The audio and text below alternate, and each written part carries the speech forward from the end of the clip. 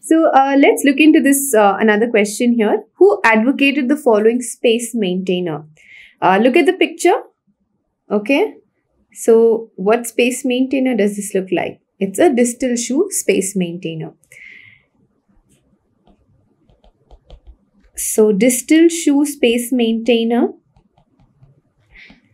is usually given when there is a premature loss of primary second molar before the eruption of the permanent first molar. Okay. So before eruption of permanent first molar, there's a premature loss to guide the eruption. Okay. A distal shoe space maintainer is given. Now the question says, who advocated the following space maintainer? I know it's a distal shoe space maintainer and it was advocated by Willets in the year 1929. So the right answer is option B, Willets. Look into the next MCQ here. The following bag is used for disposal of. Now, when it comes to this, you'll have to recollect the different types of bags used for waste disposal. We have various color codings, right? So here it's talking about the blue color. Okay, and what are the options here? Human anatomical waste. Now, human anatomical waste is disposed in a yellow bag. Second option is microbiology and biotechnology local waste. Now, these bags are usually disposed in red bags. Waste sharps. Waste sharps are disposed in blue bags and discarded medicines are in black bags. So since I know each option, what it corresponds to is very easy. It's the question is asking about a blue bag. So the right answer is option C. It's waste sharps. So look into this next question here. A 5-year-old child reported to the clinic with the following condition. What will be the diagnosis? Look into the picture here. Now, usually it's a 5-year-old child, and what do you see here? There's no tooth there. There's no tooth that's erupted here, and over it you can see a blue dome-shaped swelling. Okay, a blue dome-shaped swelling here. Now, usually in case of in case of an eruption cyst, when there is tooth about to be erupted, usually the gingiva there is blanched. It's red. There are all these kind of symptoms. But in case where there is cyst, where there is accumulation of blood inside these cysts, it takes a blue dome-shaped swelling. Okay, so you need to know this. So since I know that there is a tooth that's present below it, it's not erupted here, and there's a cyst around that unerupted tooth with a blue dome-shaped swelling, it's very easy that the answer should be an eruption cyst. Let's look into the options. Cyanosis, pre-eruption cyst, abscess, angiogranuloma. So the right answer is option B. It's a pre-eruption cyst. So the next question is a very interesting question. Identify the following autosomal recessive disease. Okay. Now certain questions you just need to see the picture and you'll get the right answer. You don't even have to go and actually look into the other options as well, because certain questions are really direct, and if you just know the symptoms, signs and symptoms of that particular disease, it's very easy for you to pick the right answer. Look into the first picture here. What do we see? We see that it's a periodontitis case where there's a lot of infection that I see. There's loss of tooth. There are drifting of tooth. So here there is premature loss of, maybe it's primary, permanent tooth, and can you see here? There's infection. There's erythema. There's like a periodontitis case here. Okay. Look into the next picture. What do I see here? We see a case of palmoplantar keratoderma.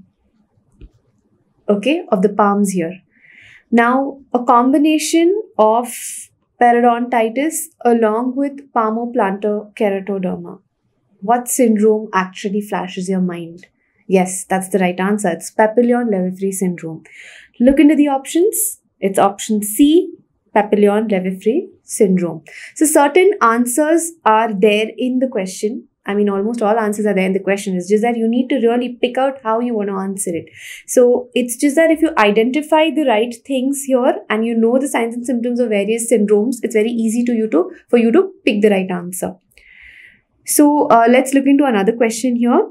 The space that is seen in the below image is called as Now, what space do we see here? We see a space between the lateral incisor and the canine in the maxillary arch, and there is space between the canine and the first premolar in the mandibular arch. Now, what are these spaces? So, we need to know the different kinds of spaces to actually arrive at the right answer. Let's try and solve it in the options. Let's give it an indirect approach of answering. Let's look into the options. Midline space. Midline space is the space present in the midline, right? Between the incisors. So definitely that's not the right answer. Let's look into option B, leeway space. Now what is leeway space? Now leeway space, now usually the combined mesiodistal widths of canine, primary canine and molars, the difference between the combined mesiodistal width of primary canine and molars and its successors is the leeway space. Okay, so this is called leeway space.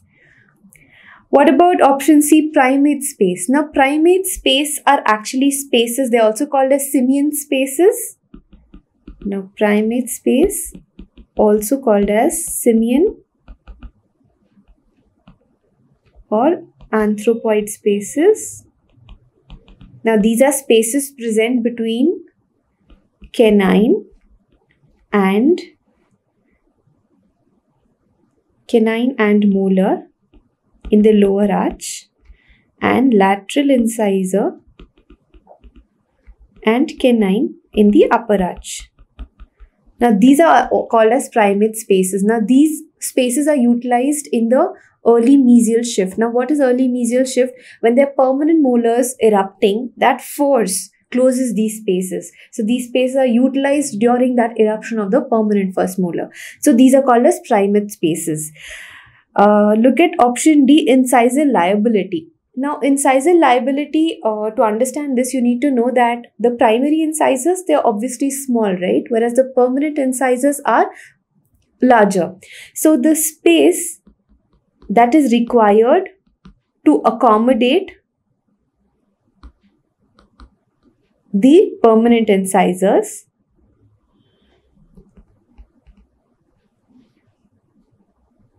compared to the space present,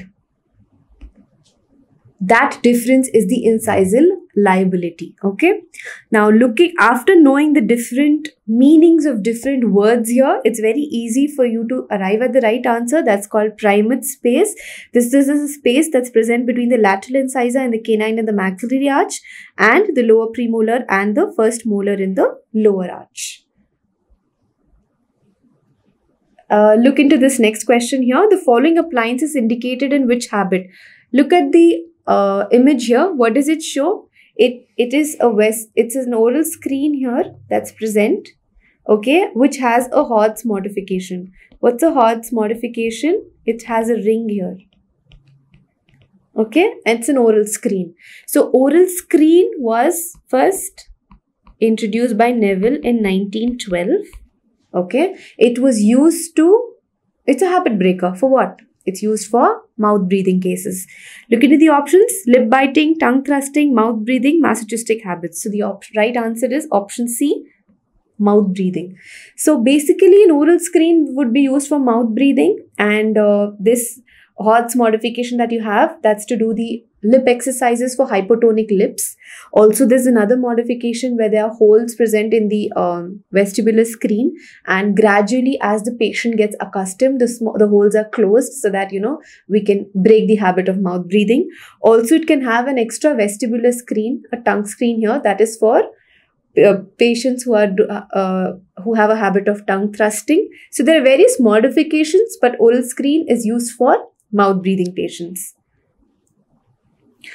Look into another case related question here. A male patient reported to the clinic with a complaint of gingival bleeding on slight pressure and repeated dislocation of jaw.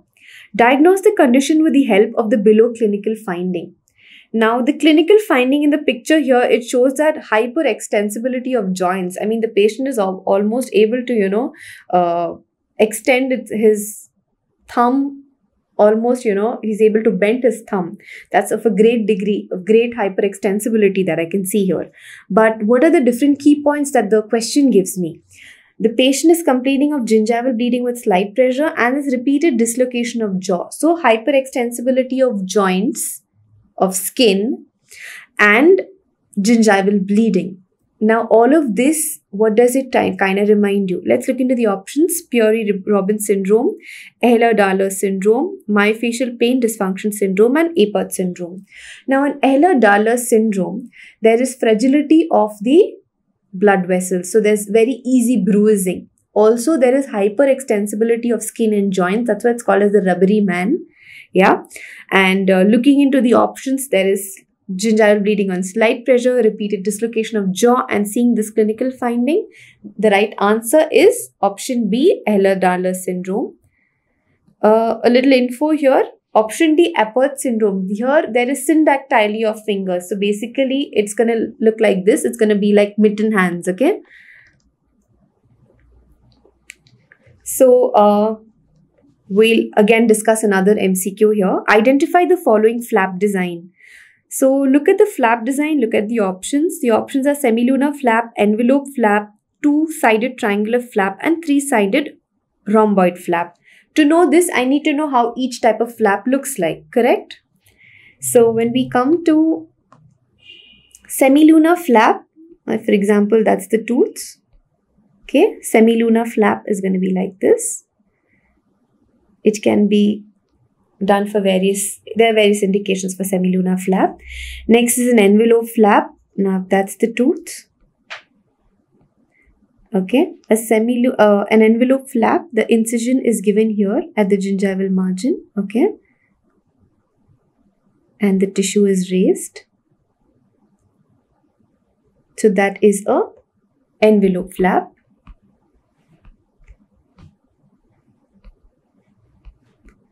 Let's look how a two-sided triangular flap looks like.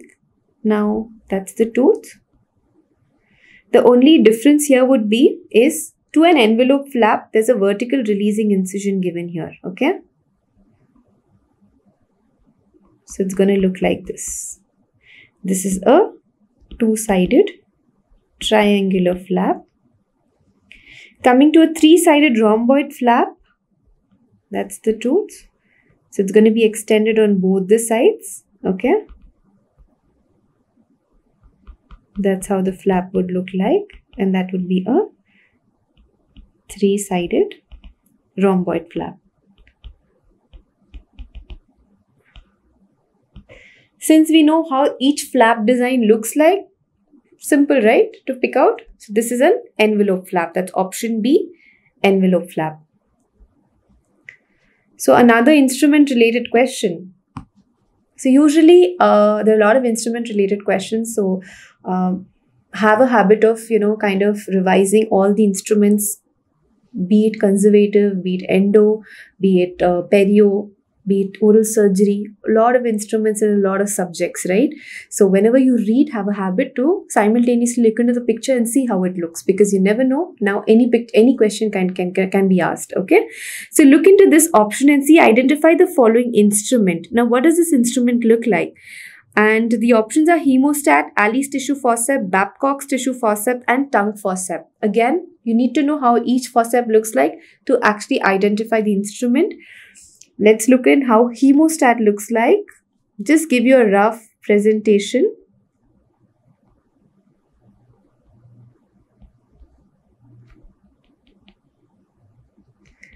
Now that's how a hemostat looks like. Okay, coming to Alice tissue forceps. Now that looks like this.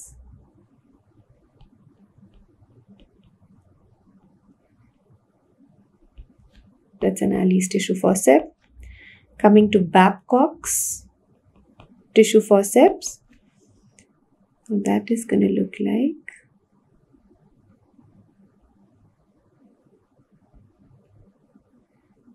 Now, Alice tissue forceps has small blades here, whereas Babcock does not have blades used for much delicate structures. Okay. That's how back box tissue forceps looks. And the next last option is tongue forceps. How does a tongue forceps look like?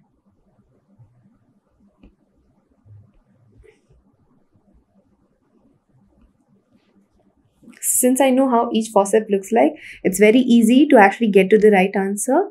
Look at the forceps here. This is an Alice tissue forceps. That is option B. Another instrument question. Identify the following diagnostic probe. So you need to know all your probes. Okay. So University of North Carolina. How is the graduations? Whenever it comes to probe, you have to think of graduations because you will identify that only through graduations. Okay. Look at this. How it is, it's having here graduations, right? So what is option A? Option A is University of North Carolina. How does that look? Now, University of North Carolina has, if this is the probe,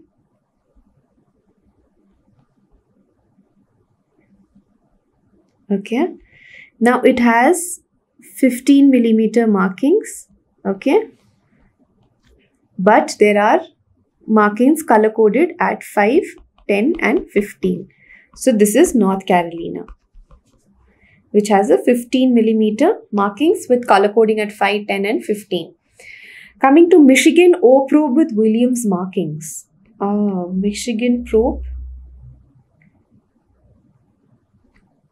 This is Michigan O probe. Now this has markings. You need to know it has markings at 1, 2, 3, 5, 7, 8, 9, 10. Okay. Then let's look at WHO probe. That's option C. How does WHO probe look like? Now WHO probe, it has a ball in the end here. Okay. And it has markings at 3.5, 8.5 and 11.5, and it has a color coding from 3.5 to 5.5. There's a color coding here. So that's how a WHO probe looks like. What is the last option here? Marcus color coded probe. Now how does Marcus color coded probe look like? Now this has graduations at every 3 millimeters. So that's how the Marcus color coded probe looks like. Now since I know how each probe looks like, I know its graduation, I know the markings. Look into the answer, look into the option here, look into the figure here. It has segmental 3 millimeter marking. So the answer is option D, Marcus color coded probe. Let's look into another MCQ here. Chlorhexidine is used as a local drug delivery in the below figure. Identify the product. Now you need to know what product contributes to what kind of an antimicrobial agent here. So it's very easy, straightforward question. Arrestin is minocycline fibers. Acticide is tetracycline hydrochloride. Periochip is chlorhexidine. Atridox is doxycycline. Very easy. When it comes to chlorhexidine, what is the product? It is Periochip. So this option C is the right answer. Let's look at this question now. The amber line in the below image provides information about amber line. Where does it come? Revise. Okay, it comes under impaction, word lines, right? White line, amber line and red line, correct? What does each line contribute to? You need to know all of this to actually answer the right answer, correct? Now, look at this. This white line here present. That's white line. Okay. Now this, what information is this going to give about the inclination of the tooth? Okay. How the tooth is, the occlusal planes of the tooth. It's drawn at the occlusal plane. Next, amber line is this line. This is going to tell me the level of the bone. Okay, that's present. how much bone is present, how much bone is covering the impacted tooth. Coming to red line, you can see here, that's the red line. Now this is going to tell me the depth of the tooth. How much, what is the depth of the tooth, how much of bone is covered, over that tooth here. And it's also going to be, it's an imaginary line drawn perpendicular to the amber line, also going to tell me about the point of application of the elevator here. Okay, since you know what each line is for, it's very easy now to look at the right answer. Let's look into the options. Inclination of the tooth, this is denoted by the white line. Bone level, yes, that is the amber line. Point of application is the red line. Depth of tooth and bone is again the red line. So what is the question? The amber line in the below image provides information about, it's the bone level. So option B is the right answer. Look at this radiographic question here. The radiolucency is in the below radiograph is suggestive of. Look at this, the radiolucency is present below the central incisors. So we'll have to kind of revise in our brains, okay, what are the different kind of conditions where there's radiolucency present between the central incisors. Let's look into the options. We'll arrive at the right answer, not to worry. It's Clestath cyst. Clestath cyst is a nasopalatine or nasoalveolar cyst, and it is a soft tissue cyst which is not seen in a radiograph, correct? So you can eliminate this option. Option B is a nasopalatine cyst. Nasopalatine cyst is present between two central incisors and it is ovoid in shape. The radiolucency is present between the central incisors. Option C is globulomaxillary cyst. Now this cyst is present between the lateral incisor and the canine. Okay, it's an inverted pear shaped radiolucency seen, or most commonly called as premaxillary maxillary cyst. And option D is nasoalveolar cyst, which is another name of Clestath cyst. Again eliminated, globular eliminated. So the right answer is a nasopalatine cyst, which is present between the central incisors and it is ovoid in shape. So option B is the right answer. We'll look into another case related question. A patient reported to the clinic with a burning sensation in the mouth, diagnosed the condition. What keywords do we have? We have, it's a burning sensation in the mouth. Look into the image. These are very direct related questions, You just look into the image, you get the answer. What do we see here? We see radiating lacy white lines, right? In which condition do we see that? Look into the options. Leukoplakia, psoriasis, OSMF, lichen planus. In leukoplakia, we see white thick patches, right? We don't see these kind of white lacy lines. Psoriasis mostly would be like peeling of the gums there. A lot of erythema around that area. OSMF, we would see bands, those, keratotic bands that present there. Lichen planus. Lichen planus has these kind of white lacy papules that are present here, which are most commonly called as Wickham's striae. So the right answer is option D, lichen planus. So let's look into the other image. The yellowish white lesions seen in the below image is due to, very simple, right? What is this? It is Fordyce spots or granules. What are they? They are ectopic collection of sebaceous glands. Very easy. Look into the options. Minor salivary glands, candida albicans, lipid globules, sebaceous glands. It's ectopic collections of sebaceous glands. So option D is the right answer. Let's look into this another instrument related question. Identify the following instrument. Now look at the instrument. It is, what does it look like? So here I'm trying to tell you, a student can get confused, right? You need to actually brush up and see how each instrument looks like. You need to, just don't look into the picture. Of course, being a dental student, you have all these instruments in your kit. Just take it out, see how each instrument looks like, see how the blade looks like, see how the orientation of the blade is to the shank and the handle. Have a kind of an approach where you see and learn rather than read and learn, right? Have that kind of an approach, is going to take you a long way. So look into the options. Is hatchet, hoe, chisel, angle former. I need to know how each instrument looks to actually arrive at the right answer.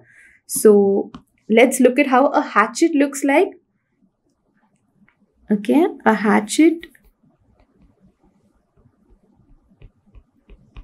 Now, a hatchet is a type of chisel, okay, and here the blade is parallel to the handle of the long axis of the handle of the instrument. That is how a hatchet looks like. How does a hoe look like?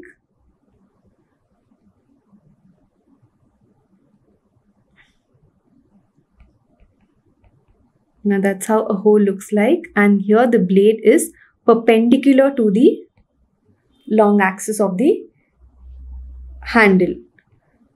Coming to a chisel is going to be like this. Here again the blade is perpendicular to the long axis. Coming to angle former,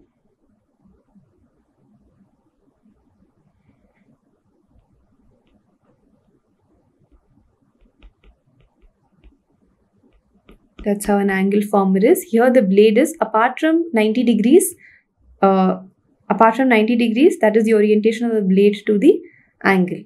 Now looking into all of the different kinds of instruments here, what does this image closely resemble? It resembles a chisel. So the right answer is option C. It's a chisel. So let's look into another question here. The following image belongs to which class of Kennedy's classification? So Kennedy has 4 classifications. The remaining are Applegate's modifications. So let's concentrate on Kennedy's classification. Class 1, Class 2, Class 3, Class 4. What does each classification tell us? So Class 1 classification is, now for example, that is the arch and there are tooth here. Okay. Now Class 1 is where there is one or multiple loss of tooth spaces, edentulous spaces present. Okay. But they are present posterior to they are bilateral, present in a single arch and present posterior to the tooths. So that is Class 1. So the edentulous spaces are posterior to the natural teeth. Coming to Class 2 is, for example, this is the arch. Okay. And that's the tooths. This is a single unilateral edentulous space, okay, and it's present posterior to the natural teeth. So there is no teeth present here. So it's present posterior to natural teeth. This is a Class 2 Kennedy's classification. Coming to Class 3, this is, for example, that's the arch, that's the tooth. Now here the edentulous space is present and it is having natural teeth anterior and posterior to it. That is Class 3. Coming to Class 4, it is a single unilateral space, but here it crosses the midline. It's the bilateral space here. And here the natural teeth are present posterior to the edentulous space. So look into the figure here. What is it? There are natural teeth present posterior to the edentulous space present here. That is a Class 4 Kennedy's classification. So the answer is option D, Class 4 Kennedy's classification. So today's entire discussion was just to focus and just to make you understand on how to actually answer image-based questions. As I told you, a very scoring kind of an MCQ this is, even though the quantity of questions might be less, but the way to answer it is very important. So do not rush. Take your time. Do a preparation as in to incorporate a lot of image-based related questions. Whenever you're revising anything, look how the image looks like. Whenever you're reading about any condition, any syndrome, any disease, please look into how the textbook shows the images of various syndromes, various conditions, various diseases. So that will give you a better idea, a better hand, a better grasp over your topic knowledge. So I think there are no shortcuts to success, right? You really just can't, just read whatever you want to and just go give an exam, right? Whenever you want to think of success, it is always, repeated revisions. It's small attempts made day in and day out. And only then a lot of perseverance always takes you a long way. So take it slow, but take it in a smart way, and hard work always is mandatory. So I think if you have the right approach and a right spirit, you can definitely get your dream seat in your dream college. And I would wish you all the best for your exams and all the best.